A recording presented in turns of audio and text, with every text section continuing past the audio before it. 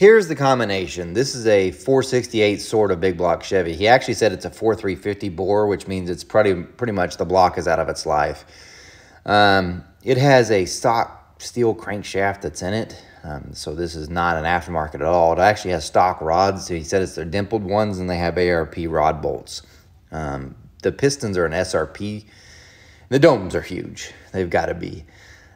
This thing yielded between, I think it's like 13.5 to 1. Since it's still somewhat of a smaller cubic inch for a big block Chevy, I think it's like 13.5 to 1, but the domes are like 42 or something cc's. The only bad part about this dome is the spark plug notch is in the way of these heads, and these heads are an AFR 305 head that are completely stock, and I'll show you the flow numbers here in a second. The problem is the spark plug comes real close to that notch on the piston, so we end up having to index the plugs, and on some we had to actually pull them back out of the way, because especially number 8, it kept closing up the gap. But there's that.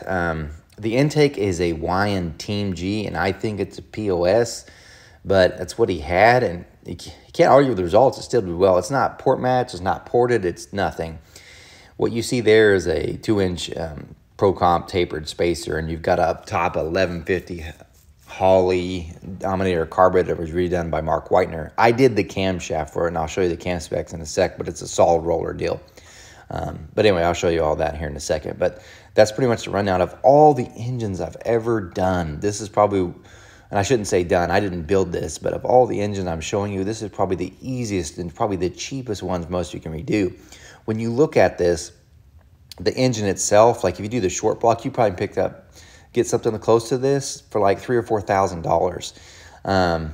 And then the heads are more expensive than that. So you have more money in the heads than you do in the actual short block. So this is really an affordable engine. I think the whole all-in cost, you're maybe 7, 8, and that's everything. So, and that seems still pretty high, but you could probably do it cheaper and get similar results. But man, this thing, for the amount of power it makes, for what it is, it's pretty good, because there's a lot of engines that spent twice as much money that don't make this power. But anyway, that's the engine. Let me show you the head flow, and then I'll get to the camshaft and power numbers.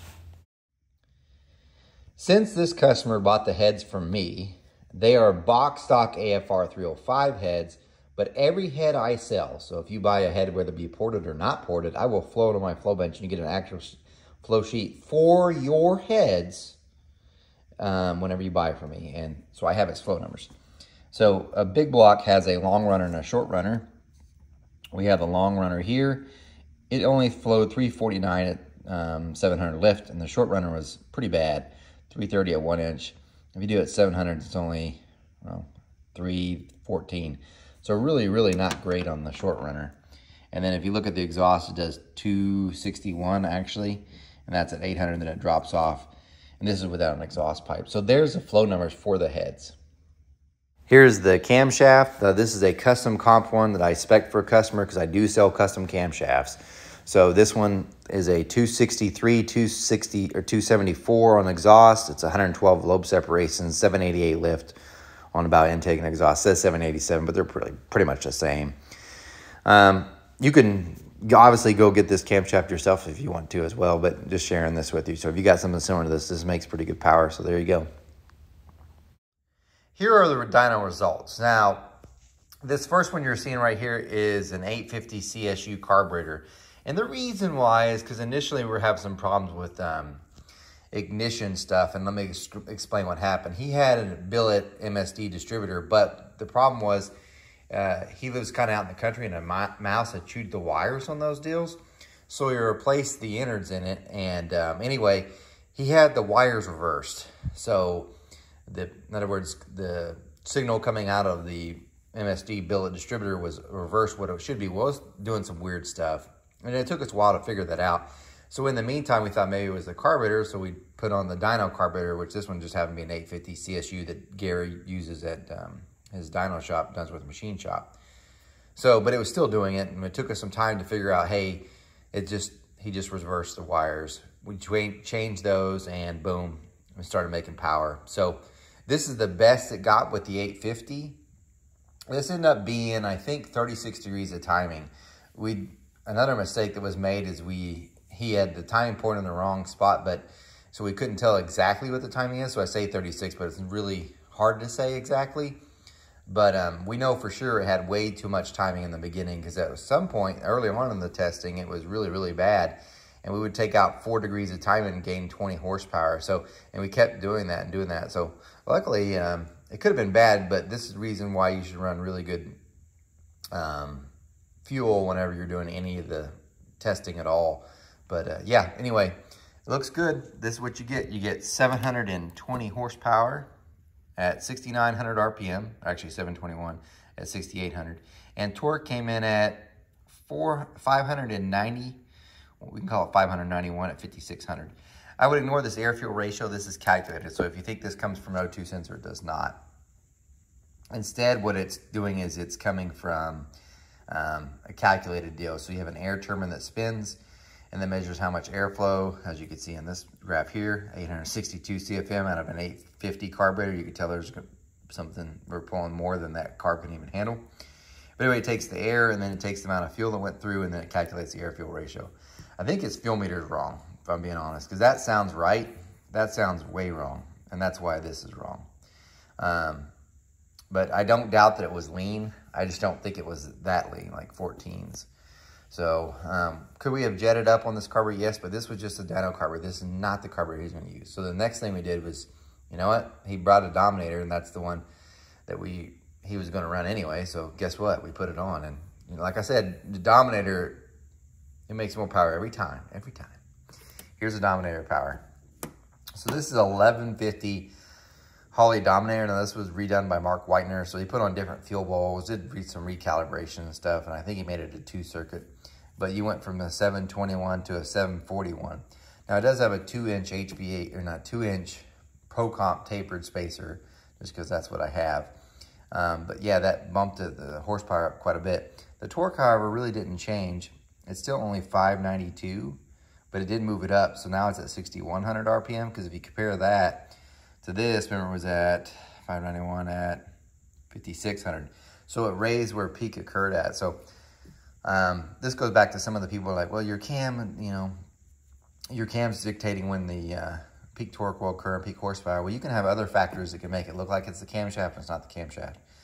Obviously, the carburetor raised its peak torque up, so there's more to it in play.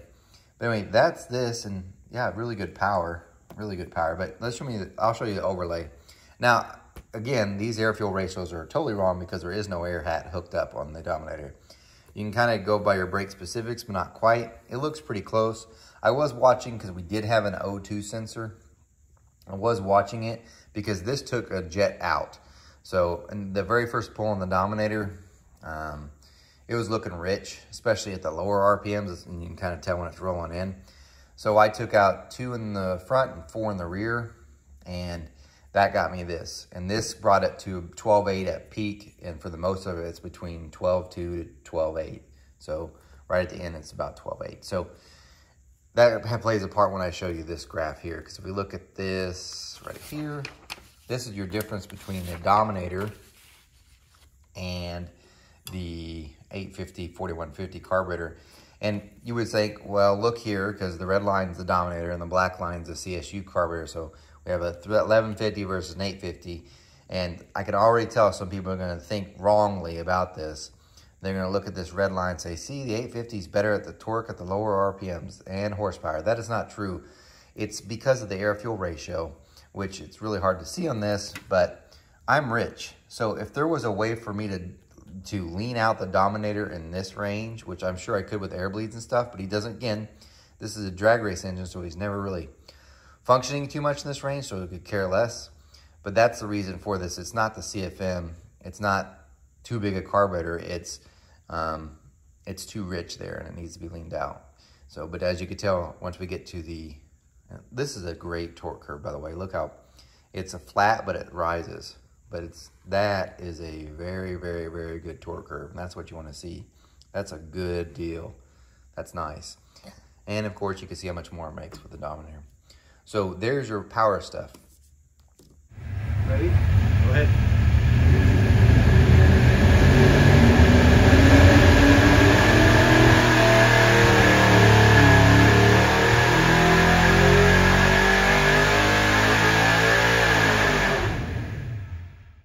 So So there's the motor. Like I said, you guys could totally do this because I've seen several engines like this on Facebook Marketplace. Now, they may not, I mean, actually, I've seen ones with dome pistons. As a matter of fact, I think this guy actually bought this engine from Facebook Marketplace.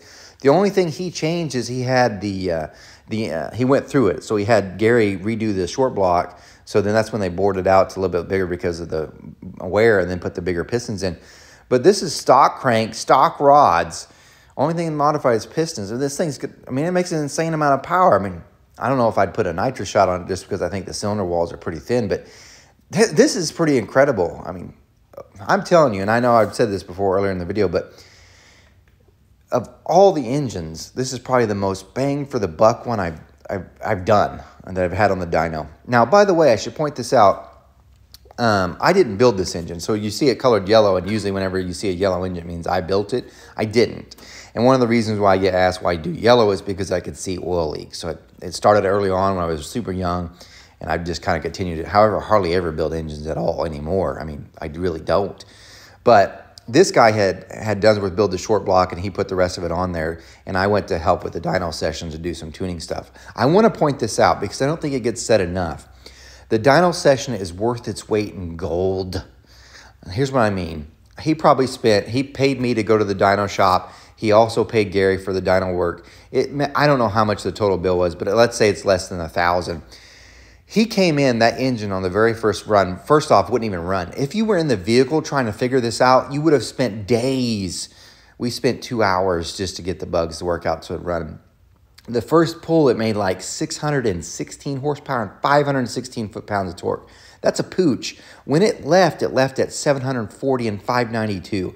Dyno time is worth more than having your heads ported. And I'm a head porter. And I'm telling you, it's worth it. Now, if you're like, man, I got an engine, I'd like to see what it do on the dyno.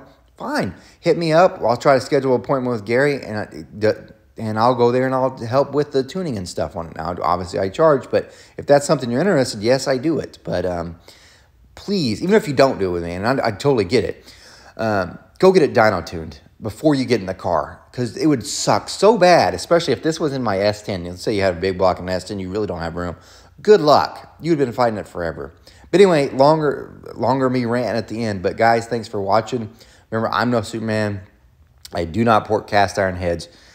You guys take care.